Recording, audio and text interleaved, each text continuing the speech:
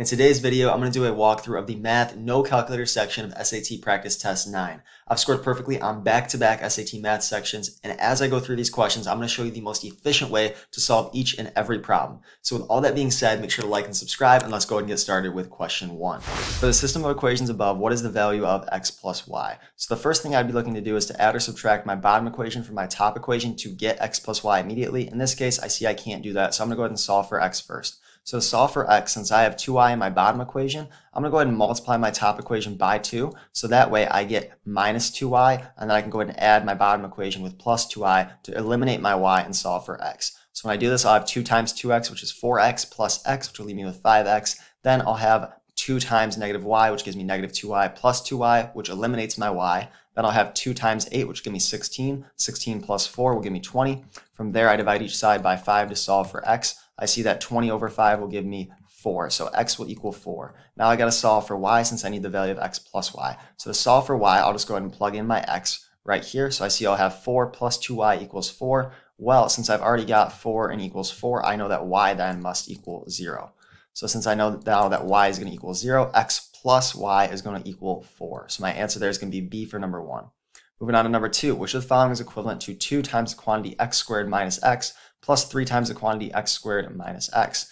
So in this case, I got to distribute my 2 to my x squared. That's going to give me 2x squared, and then I'll have to distribute my 2 to my negative x as well, leaving me with negative 2x. Then I've got to add my 3x squared, and then I've also got to take my 3 and move it over to that negative x as well, thus giving me minus 3x. From here, I'm just going to go ahead and combine my like terms. So I'll have 2x squared plus 3x squared, which will give me 5x squared, and I'll also have minus 2x minus 3x, which will give me minus 5x. So therefore, my answer there is going to be answer choice A. All right, moving on to number 3. Which of the following statements is true about the graph of the equation 2y minus 3x equals negative 4 in the xy plane?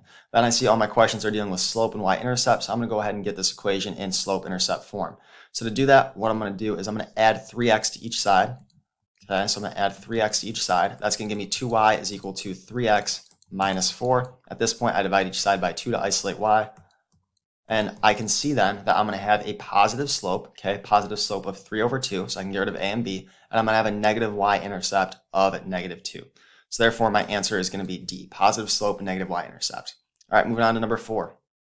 The front of a roller coaster car is at the bottom of the hill and is 15 feet above the ground. If the front of the roller coaster car rises at a constant rate of 8 feet per second, which of the following equations gives the height h in feet of the front of the roller coaster car s seconds after it starts up the hill? Well, we know initially it's 15 feet above the ground. So therefore, my y-intercept has to be plus 15. I see the only answer choice with that is A. And then just to double check with that, we also see that we have a constant increase of 8 feet per second with that 8s. So my answer is going to be A for number 4. All right, moving on to number 5 now.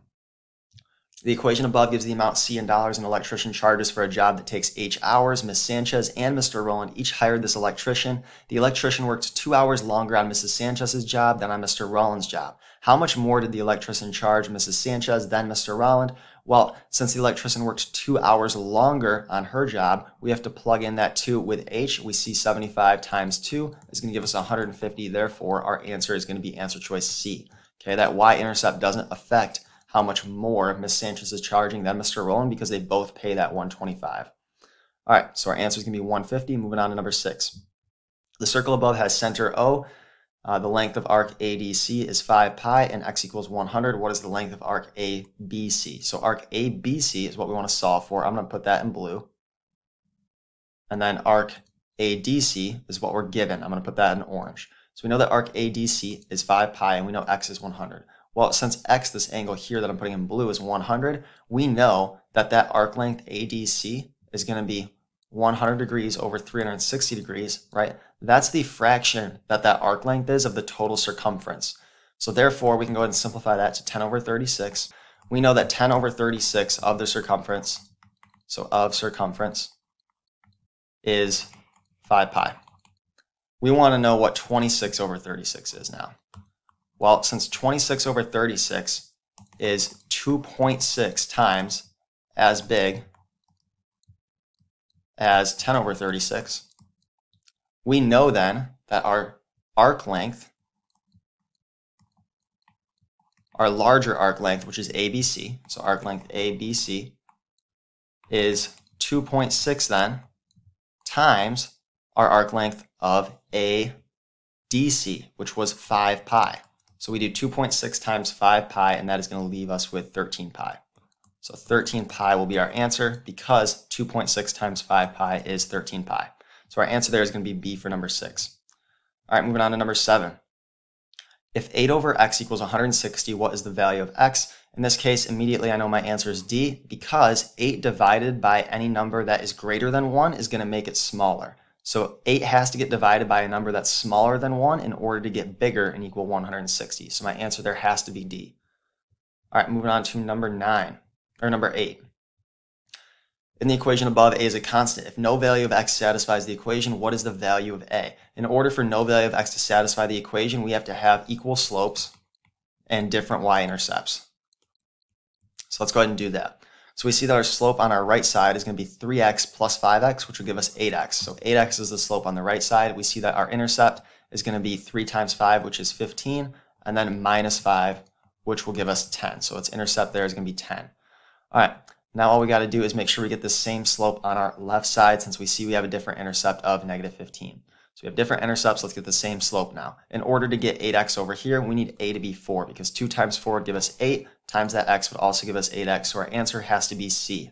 All right, moving on to number 9.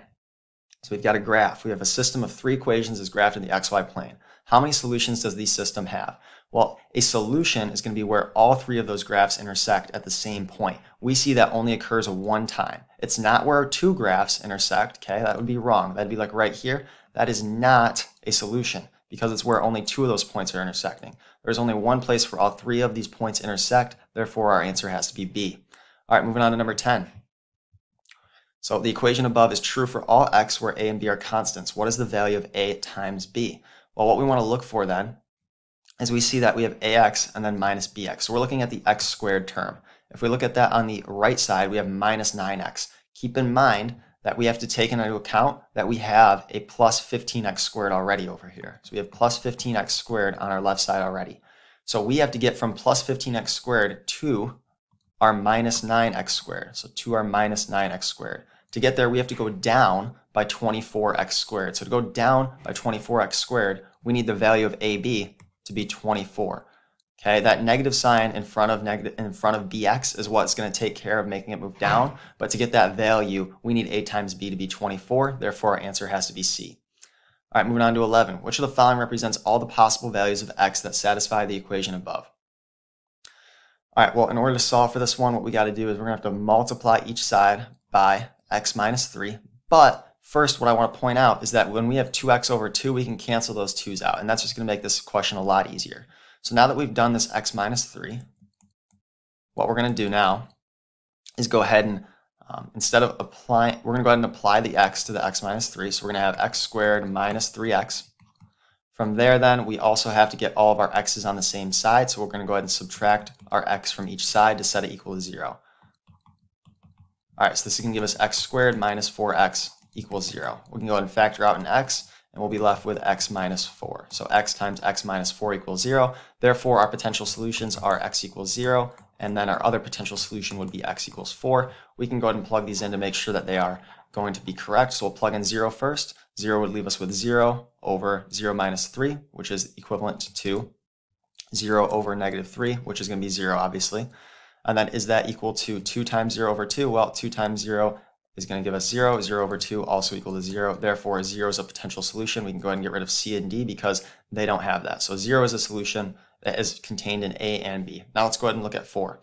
If we put 4 in, and we can actually go ahead and determine that our answer is going to be B because if we look at A, obviously it has 2 and we know that that's not a potential solution. So we could go ahead and solve it from there. If you just want to see to make sure that 4 works, I can go ahead and show you that as well. We'd have 4 over 4 minus 3, which is going to give us 4 over 1.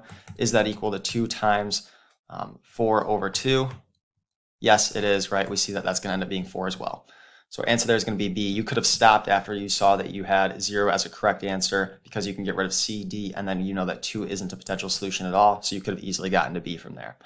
All right, moving on to number 12 now. Which of the following is equivalent to the expression above for x is greater than 0? All right, in order to solve this, we see that we have fractions that we're adding. Obviously, 5 doesn't look like a fraction, but keep in mind it can be rewritten as 5 over 1. In order to add fractions, we need to have a common denominator. So what we're going to do here is we're going to multiply 5 by 2x plus 1 over 2x plus 1. When we do that, we got to distribute our 5 to our 2x as well as to our 1, and we're going to end up getting 10x plus our 5 times 1 gives us 5, but we have to add this 1 here as well, which will be plus 6, all over top of 2x plus 1. So our correct answer here is going to be D. So keeping in mind that we have to get that common denominator to add those fractions. Let's go ahead and move over to 13 now. So we've got a graph. Graph of the function in the xy plane. Above is a parabola. Which of the following defines f? Key thing I'm looking at here is I have given my vertex. Because I'm given my vertex, I can go ahead and get rid of b and d, because with vertex form, we know that the x-coordinate of our vertex has to have this minus sign in front of it, right? So if our vertex is at 3, right, the x-coordinate's at 3, we have to have in parentheses x minus and then the x-coordinate, which in this case is 3. So from here, we can go ahead and check that our y-intercept of our vertex, or I'm sorry, our y-coordinate of our vertex, not intercept, our y-coordinate of our vertex is positive 1, which it is in all these answer choices. So the only difference between A and C is whether or not we have a 4 out front. So to check this, what we can do is, since we know x minus 3 is getting squared, if we were to go 1 over, or 1 to our right or left of our vertex, since it's getting squared, we know that we'd go up 1, because 1 squared is going to be 1. Same thing with negative 1 squared, it's going to be 1 as well. So in this case, we see that our points are actually 4 higher, or I'm sorry, they are 4 above moving 1 over, right? So if we move 1 over, we're going up 4 rather than 1. So we're going up by 4 instead of 1, therefore our answer's got to be A. All right, moving down to number 14 now. All right, 14, we're dealing with some inequalities with graphs. So in the which of the following does the shaded regions represent the solution set in the xy plane to the system of inequalities above? All right, so let's go ahead and draw out our potential solutions, or our solutions to y is greater than or equal to x plus 2. So we can go ahead and find 2 in all of our graphs, right? I'll put a big blue dot there so you can see that better. All right, and then we know that we are going up by 1, so that's going to be our slope. So it's going to be this line that I'm putting in blue here on answer choice C, if you can see that. Okay, now our solutions are going to be where y is greater than that. So our potential solutions would be everything I'm shading in blue on C here. Okay, so everything above there. Next up, if we take a look at our next equation, we're going to want to go ahead and put this in y-intercept form just because it's going to be easier to look at. So let's go ahead and do that. So we're going to have 3y, and then we're going to subtract 2x from each side. So we'll have 2x, negative 2x, plus 6. Then we'll divide each side by 3 as well to go ahead and isolate y. So when we do that, we're going to end up with negative 2/3 x and then plus 2 as well there. All right, so we see that we've got that sort of downward sloping, right, negative slope of negative 2/3, and then we're also at that y-intercept of 2. Now keep in mind here that y's got to be less than that. So we need to have, and I'm going to go ahead and put this in orange, our first equation, I'm going to put in orange. The potential solutions to that, I'm going to put this on B, are everything above here. Okay, so everything above that line. Now our potential solutions, or our solutions for our second equation, or our second inequality, is everything that's below this blue line. Okay, so it's all of this here. Now you just look for where both of those are shaded. We see both of them are shaded, and I'm going to put this in red. We see that both of these are shaded right here. So this will be our correct answer right here. B will be our correct answer because that's where both of them are shaded. All right, so B is our correct answer for 14. All right, moving on to number 15 now. This is our last multiple choice question. All right, so we have, what is the set of all solutions to the equation square root x plus 2 equals negative x? Well, as always, we're going to want to go ahead and get rid of that square root. So to do that, we're going to square each side. When we do that, we're going to be left with x plus 2 is equal to x squared. From here, we're going to want to get all our x's on the same side. So we'll go ahead and subtract x from each side and also subtract 2 from each side. And we're going to be left with 0 is equal to x squared minus x minus 2. From here, we can go ahead and factor that out. We're going to end up with 0 is equal to x minus 2 and then times x plus 1. So our potential solutions then are x is equal to 2 and x is equal to negative 1. Now keep in mind, we have to plug these back in and make sure they work before we can answer this. So let's go ahead and plug in 2 first. So we'd have root 2 plus 2 is equal to negative 2. Is that true? Well, root 2 plus 2 is going to give us root 4, which we know would equal 2. That does not equal negative 2. Therefore, 2 is not a possible solution. So 2 is not a correct solution. So we can go ahead and get rid of A. We can get rid of C as well. All right, and now we take a look at negative 1. If we plug that in, we'd have the square root of negative 1 plus 2, which will give us the square root of 1, which will give us 1. And does that equal negative 1? Yes, it does, because that will also equal 1. So our answer here is going to be B. All right, moving on to the free response now. We got number 16 as our first question. What is the volume in cubic centimeters of a right rectangular prism that has a length of 4 centimeters, a width of 9 centimeters, and a height of 10 centimeters? We know that our volume of a rectangular prism is our length times our width times our height, which we know is going to equal 4 centimeters times 9 centimeters times 10 centimeters, which 4 times 9 gives you 36, times 10 will give you 360. So our answer here is going to be 360. All right, moving on to number 17, we have 4x plus 2 equals 4. If x satisfies the equation above, what's the value of 2x plus 1? I know that 2x plus 1 is half of 4x plus 2, therefore I take half of 4 as well. Half of 4 is going to leave me with 2, so my answer is going to be 2 for number 17. Alrighty, moving on to number 18, we've got a graph here. The figure shows the complete graph of the function f in the xy plane. The function g, not shown, is defined by g of x is equal to f of x plus 6. What is the maximum value of the function g? All right, well, the maximum value of g is going to be where the maximum value of f of x occurs, and then plus 6 to that. We see the maximum value of f of x is at 2. We have to add 6 to that to get our maximum value of the function g. So we're going to have 2 plus 6, which we know will give us 8. So our answer will be 8. 8 is the maximum value of the function g. All right, on to number 19 now. So we've got triangle PQR has a right angle, which is Q. So you can go ahead and draw this out if you want, which I will do for you. We've got Q here, we've got P here, we've got R here. All right, if the sine of R is equal to 4/5, right, which sine means that our opposite would be 4 and our hypotenuse would be 5, what is the value of the tangent of P? We know our tangent is our opposite over our adjacent. So if we look down here, we know that we're going to have a 3 here because it's a 3, 4, 5 triangle. Okay, if you ever see that you have a triangle and you have 5 as your hypotenuse and you have 4 as one of your legs, your other leg has to be 3. Likewise, if you see you have a triangle with 5 as a hypotenuse and you have 3 as one of your legs, your other leg will have to be 4. All right, so from this, we want the tangent of P. Therefore, we take the opposite, which is going to be 3, put it over the adjacent leg of angle P, and that's going to be 4. So our answer is going to be 3 over 4. So 3/4. All right, moving on to number 20. We have the graph of the linear function f is shown in the xy plane. The graph of the linear function g, not shown, is perpendicular to the graph of f and passes through the point 1, 3. What's the value of g of 0? So first thing I'm going to do is I'm going to go ahead and plot the point 1 and 3. Keep in mind that this is going to be representative of g of 1. Okay, so g of 1. Go ahead and mark that down. G of 1 is that point there. Next key thing that we need to understand is that the graph of the linear function g is perpendicular to the graph of f. That means that it has the reciprocal of the slope and then also a flipped sign. So we see our slope of f of x here is going to be -2. Okay, so f of x's slope is -2. So we can write that as -2 over 1. Therefore, g of x's slope, and I'm actually going to get rid of that apostrophe s because the apostrophe can be taken as a derivative. So I'm just going to write g of x slope is going to be, then flip the sign, so positive, and then flip the fraction, so it's going to be +1/2. Okay, so if we go ahead and put our slope down here as +1/2, as we see, we're going to end up crossing at 2.5. So our y-intercept would be 2.5, which is g of 0. G of 0 is that y-intercept, which we see is at 2.5. So our answer there will be 2.5. 2.5. So hopefully this video is helpful. If it was, make sure to like and subscribe. In addition to that, leave any video requests that you have in the comments below. Also, if you're gaining value from my content, please consider donating. It helps me to be able to continue to put out these videos for free. In addition to that, if you're looking for private SAT tutoring, college essay editing, or college admissions consulting, be sure to check out my website. The link is in the description.